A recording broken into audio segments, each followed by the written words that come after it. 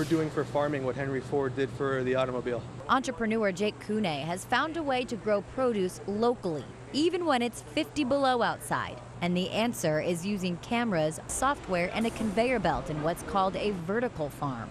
Came across vertical farming and I was just enamored with the ability to exponentially outproduce the natural ability of that land. 6 types of lettuce are stacked on a 4-level tower under the glow of purple LED lights. This produces 3 tons of greens in just 1 year's time. So to put that into perspective, what a field farmer could do in Soldier Field, they can do in just 4 parking spaces. Kune's vertical farm reduces costs of energy and labor, and his produce is proven to last weeks. We've already beat the cost of a field farmed equivalent product. An automatic lift collects trays of ready plants and brings them to an assembly line of workers for harvest. It has reduced labor by 80% compared to the first vertical farms of its kind. Quite literally building an assembly line of greens, if you will. Kune has 9 patents pending that are helping him create the perfect environment for a plant every day of its life. Software here is looking to try to figure out what is the optimal amount of light. It's also looking for early signs of stress in the new growth. Kune's plan is to expand and open 100,000 square foot facilities near every major metropolitan area around the country.